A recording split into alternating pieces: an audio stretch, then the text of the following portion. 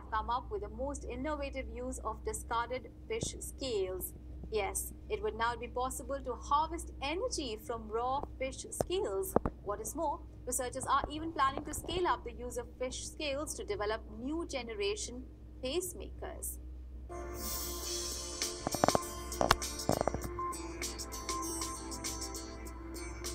Indian fondness for fishes is known worldwide, and large quantities of fishes are consumed in India every day. What if the large amount of waste generated from fishes and fish processing could be used to generate energy? Sounds far-fetched, but this is exactly what a team of researchers at the Jadavpur University in Kolkata has done. The team comprising Sujoy Kumar Ghosh and Deepankar Mandal has developed a technology to recycle fish scales for self-powered electronics. The technology is based on the principle that raw fish scales contain collagen fibers that has piezoelectric property. As a result, they can generate an electric charge when a mechanical stress is applied. We found the fish scale is one of the good source because it is a waste product. So we used the fish scale directly to make it the devices which can give rise some sort of power.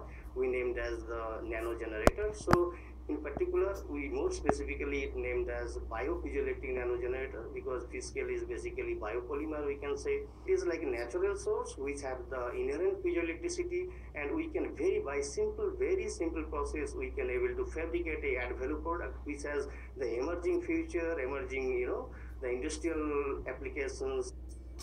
During the study, the researchers first processed the raw scales obtained from fish processing markets to make them flexible and transparent. Following this, 2 electrodes were attached to each scale and laminated. It was observed that the resulting cells could harvest energy from movement and mechanical stress around it, including simple motion-like vibrations and heartbeats. The new technology, called biopiezoelectric nano generator, has many potential applications in future.